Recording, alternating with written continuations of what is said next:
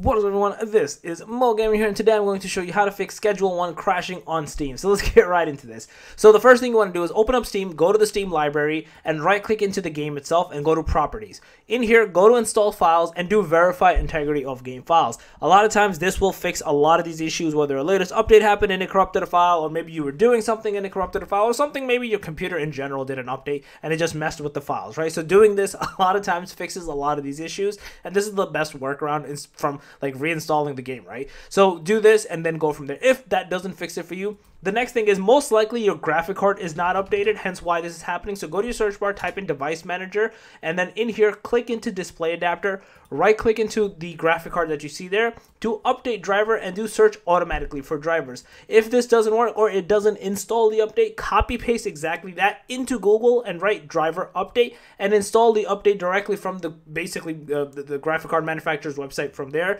Restart your computer, and you should be good to go and not have this error persist any longer. So yeah, that's basically it. If you guys have a video, please thumbs up. Guys in the channel, make sure to subscribe, click that notification bell, and I'm coming out. Peace.